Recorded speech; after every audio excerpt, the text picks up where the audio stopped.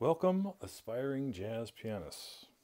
My name is Mark Miller, and as many of you know, I teach jazz piano to students around the world. I'm currently in 14 countries on 4 continents, soon to be 5 continents, with a new student coming aboard in Brazil, South America, next month. I've titled today's video, How to Play Jazz Piano via the song Ain't Misbehavin'.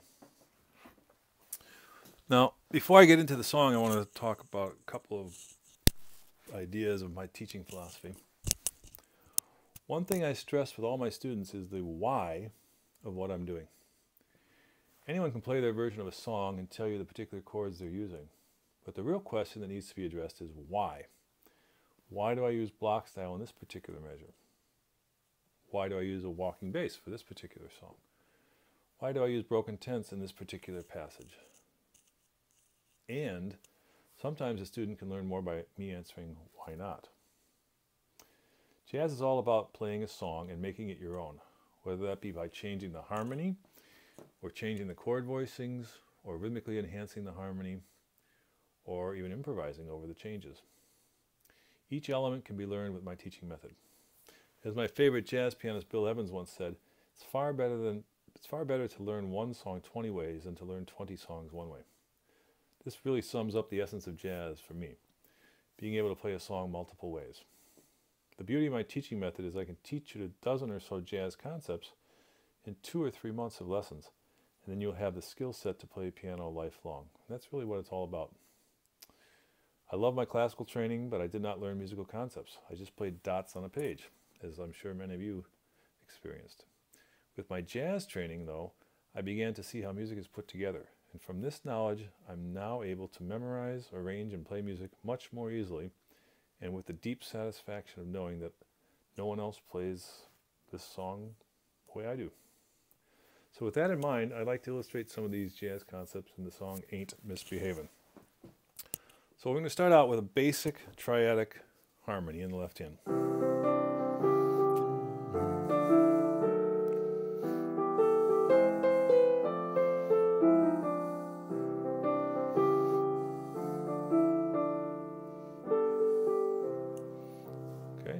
So you might find that in an easy fake book. In fact, one of the fake books, so-called your first fake book, didn't even give me that much. Had a couple measures missing, didn't have a first and second ending. Okay, so that's the basic level my arrangements start at. Okay, now, what if we wanted to rhythmically enhance that harmony? In other words, I'm still going to play triads, but instead of playing the chords on beats 1 and 3, 1, 1 and a 2 and a 3 and a 4 and a 1 and a 2 and a 3 and a 4 and a 1 and a 2 and a 3 and a 4, I'm going to give that harmony some rhythm, okay? Watch. 1 and a 2 and a 3 and a 4, 1 and a 2 and a 3 and a 4 and a 1 and a 2 and a 3 and a 4 and a 1 and a 2 and a 3. One more time. A 2 and a 3 and a 4 and a 2 and a 3 and a 4 and a 2 and a... Okay, so I didn't get fancy with my harmony with 7s, 9s, 11s, 13s, right? I just did the melody in swing rhythm, 1 and a 2 and a 3 and a 4 and a... And then instead of playing the chord on beat 3, I'd play it on the of 3. 1 and a 2 and a 3 and a 4 and a... Or in this case on beat 4. And I would anticipate the chord that would come in on beat 1, right? So I'd syncopate or rhythmically enhance the harmony, okay? Especially 1 and a 2 and a 3 and a 4 and a 1 and a 2 and a... That chord there is held for 2 beats, so I definitely want to go, right? Which fills that space up with a more interesting rhythm. 1 and a 2 and a 3 and a 4 and a 2 and a 3 and a 4 and a 1 and a 2 and a...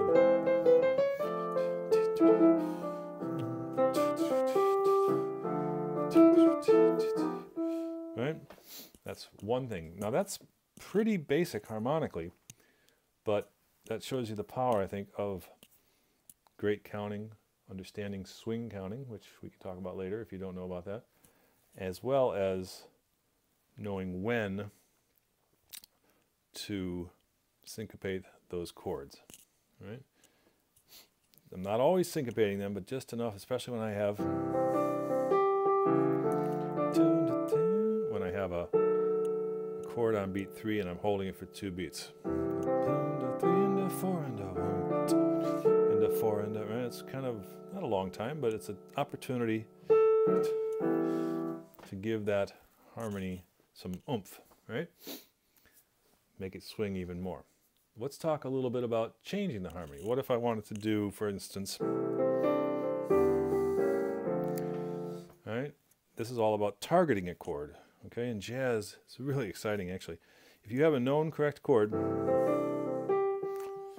everyone plays D minor there. D minor is triad or D minor 7, right? That's the correct chord, basically, at that juncture. So we can say to ourselves, well, if we want this chord, what chord demands resolution into that chord? Well, its respective 5. So I could try an A7, and that would go to D minor, right? Okay. What if I did a 2-5 of the target D minor? And I continued in that pattern.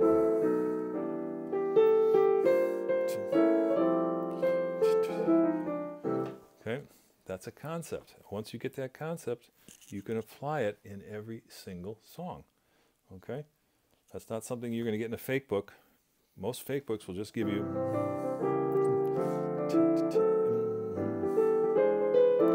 right? Nothing wrong with that, but I want more color.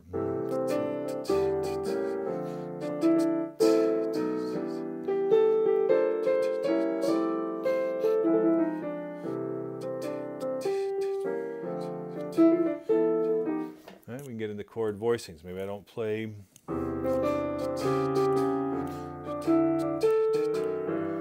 right? Maybe I do the counter melody instead of the bass going up by half steps, right? Maybe I put that movement in the top of my left hand. It's a pretty cool concept, right? I think it is. So basically, all of these ideas that I'm using are concepts. And once you understand the concept, then hey, here's a fake book. Let's enhance it. Let's make it better. Let's say we want to do 2-5 of the target, but we don't want to jump around. We don't necessarily want to do open. Let's say we're a relatively beginner player. We want to minimize our left-hand movement. Right? I can just go 2-5 of the D minor that way.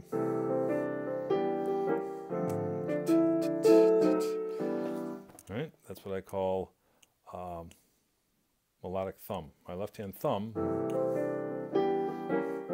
is moving very minimally, very logically, right? It's not as rich as the open, but it's still very effective. Okay, and then we can get into rootless voicings, all kinds of stuff. So my point is,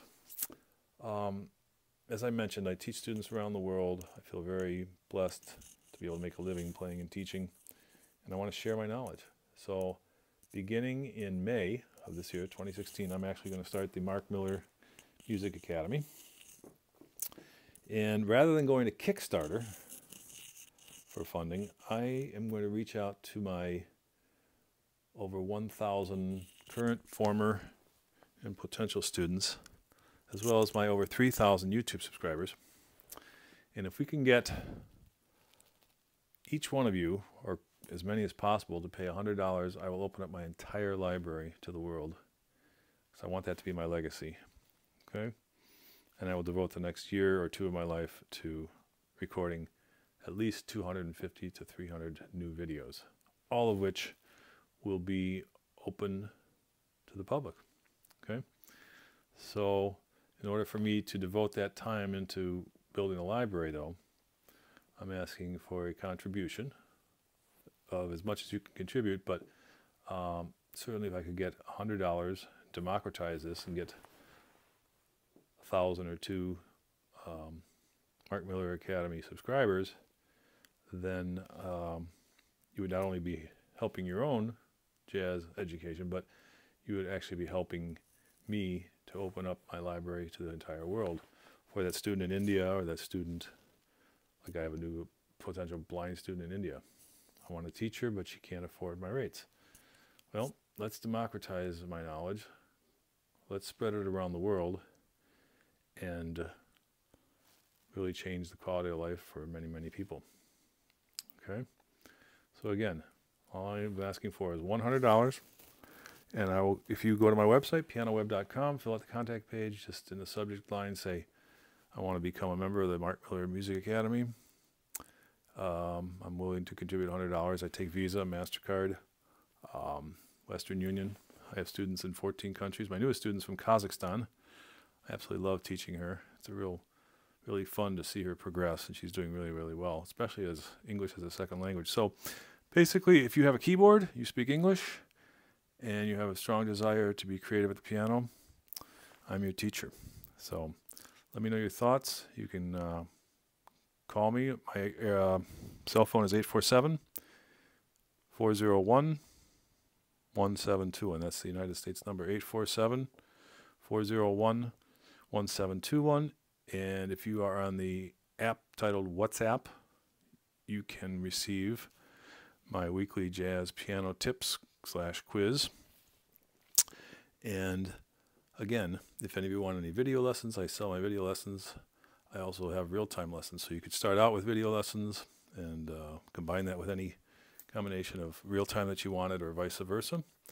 But let me know your interest in the Mark Miller Music Academy. Again, I don't really want to go to Kickstarter. I'd rather do it through my 3,000 plus YouTube subscribers and my former, current, and potential students who've either taken or want to take over the last 10 years. Okay? So thank you for your time. And if you have any questions, email me or join WhatsApp, and you'll get some great tips for free via text on WhatsApp, which is free voice and text around the world. So have fun. And again, thank you for your time.